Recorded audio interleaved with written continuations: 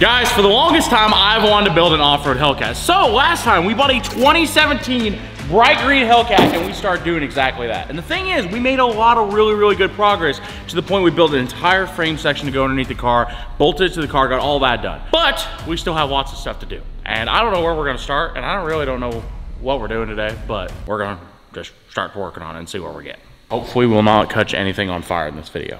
Spoiler alert, we caught Wade on fire. Okay, here's the deal, guys, right? We have to figure out how to make a Hellcat four-wheel drive. And making a Hellcat four-wheel drive is a lot harder. Hey, don't screw it in too far. You Anyway, as I was saying, we gotta figure out how to make a Hellcat four-wheel drive. So we pulled out the old transmission, and we have a Turbo 400 sitting right there, and an adapter, and a clocking ring, and we got a transfer case out of a 1992 Chevy pickup, which you know will hold 700 horsepower because that's basically what they made back in the day. Also, while we were at it, this transfer case kind of screwed up my back, and I slipped a disc in my back, so I'm kind of hobbling around like an old man at the moment. But we're gonna see if we can put this transfer case onto that Turbo 400. Do we know if it's gonna work? No. Are we still gonna try it? Of course. I give it like a 60% chance it works. Oh, it's gonna work because we don't have any other option. We're the Oh, we got the right spline. I think that's just as far as she goes. No! Okay, grab a bandsaw. I think if we chop off an inch, it's still gonna give us enough engagement. Anyway, while we're doing this is a good time to tell you guys, we got new shirt designs on the website. So make sure you go to westernlightcake.com and get your very own. Oh wait, I got more time. I could rep more things. No, that's it. Nothing else worth buying. Just right in science much. With the bar that's missing too.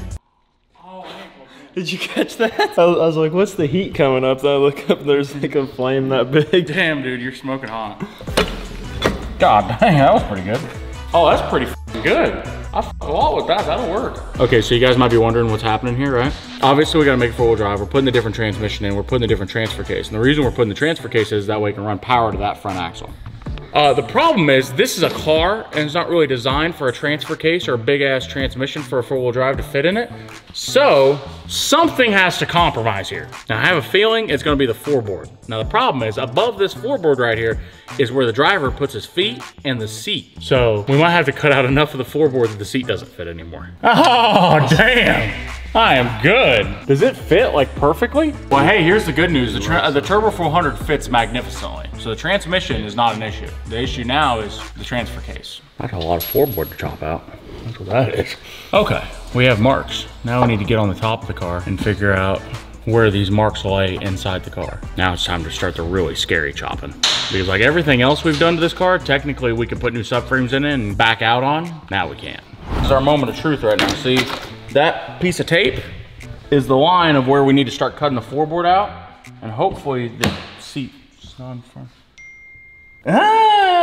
It's right underneath the front seat mount. I mean, maybe we could put like a race car seat in it? Dodge, in case you're watching and you want to make Hellcats four-wheel drive, this section of floor is not needed. Alrighty here. As everyone knows, when you decide to cut a big ass hole in a Hellcat, this is the hole. Can I get a battery that don't have electrical tape on it? Today's video is sponsored by eBay Motors. And the thing is, eBay Motors is an awesome platform to be able to find hard to find parts and accessories, especially when you're trying to build crazy stuff like this. Just get out of the way of the crazy thing you were building. But even when you're not building a crazy thing like an off-road Hellcat and you're just working on your own truck at home or want to customize it, eBay takes a lot of the worry away from that when they have eBay Guaranteed Fit, which means that anything that you buy underneath the Guaranteed Fit has the guarantee that it will fit on the vehicle that you're working on. 122 million parts and accessories on eBay Motors. Make sure you go check them out. We appreciate them sponsoring today's video. Let's get back to what we're doing. You got her done yet? How's it looking? All right, we're chopping, all right?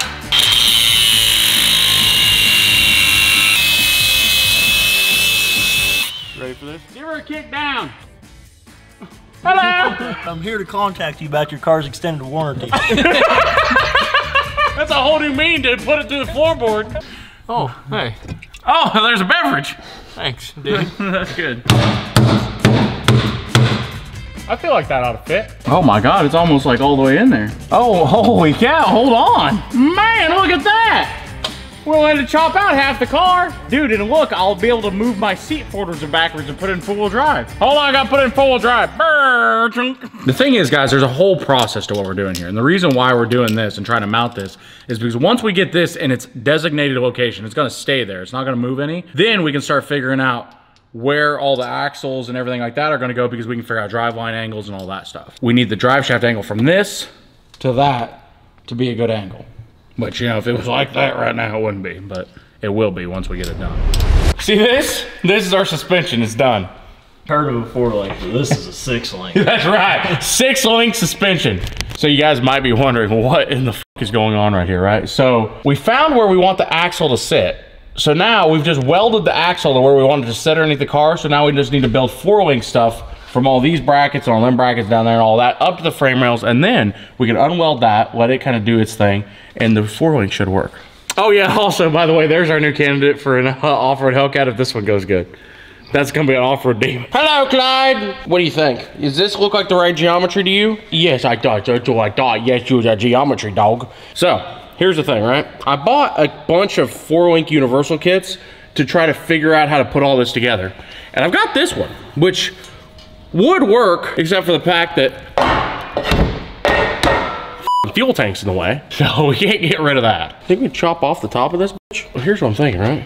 We just put that right there. That's gonna give us a really nice angle for this upper piece. And that's gonna give us a good enough angle for this piece. Top bar has to be 70% of the bottom bar. The top bar has to be 70% of the bottom bar? Mm-hmm. You sure? Mm-hmm. You positive? Mm-hmm. You sure it's not the other way around? Mm-hmm. You positive? Mm-hmm. Well, okay, that's not good. If you're wondering if we know what we're doing, no, we have no clue. We've never done this before. But if you're wondering if we're gonna figure it out, maybe. Okay. Guys, I think we figured this out after a lot of staring at it, maybe is the right word. So we got these 4-link brackets right here. So we're gonna do upper link bars to the top of the axle truss. And then we're gonna have a bottom bar that's gonna go right down there that'll hold the axle from sliding forward underneath the car. That way, we don't need a panhard bar or a track bar or anything like that, because it's triangulated on the top.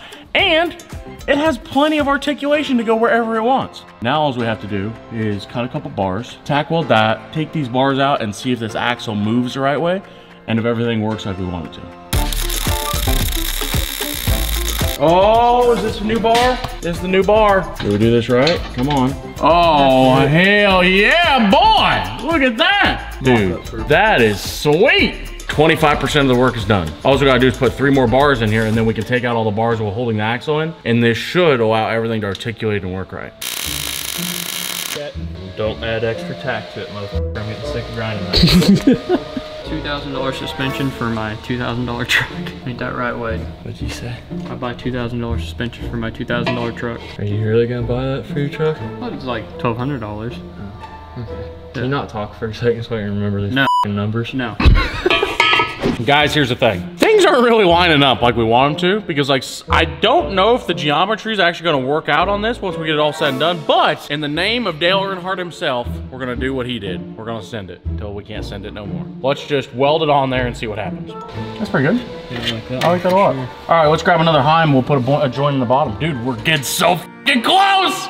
We're getting close. As in close, you mean like another 2 or 3 months? Yeah, but the rear suspension will be mostly done. After this, all we gotta do is put shock hoops in it, shocks, hydraulic bump stops, brakes, drive shaft, and the back will be done.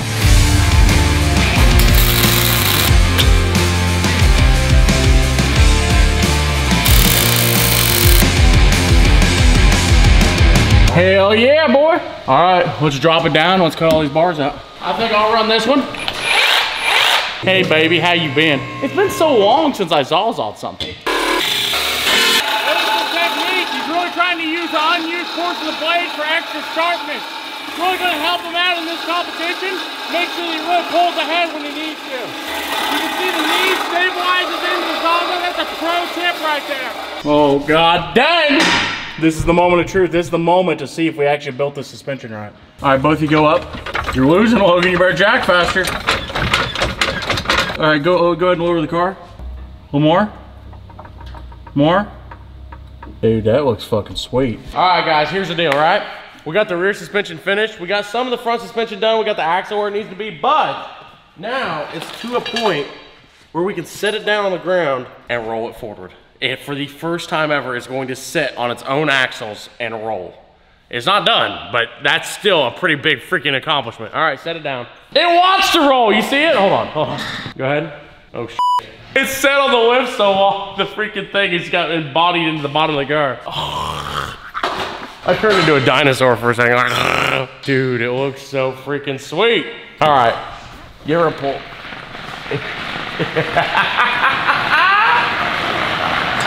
Oh my God. It rolls. We built that. You know, this started off as a joke, but holy hold on, let me back up. I really need to back up and get that appreciation of it, you know? God damn, boy. You know, I was really scared it was gonna be way too big, but I think it's perfect. But the thing is, right? Looking at it from this angle, I almost think that we need bigger tires. Do we want to go ahead and put the twin turbo kit on it now, or should we wait until we get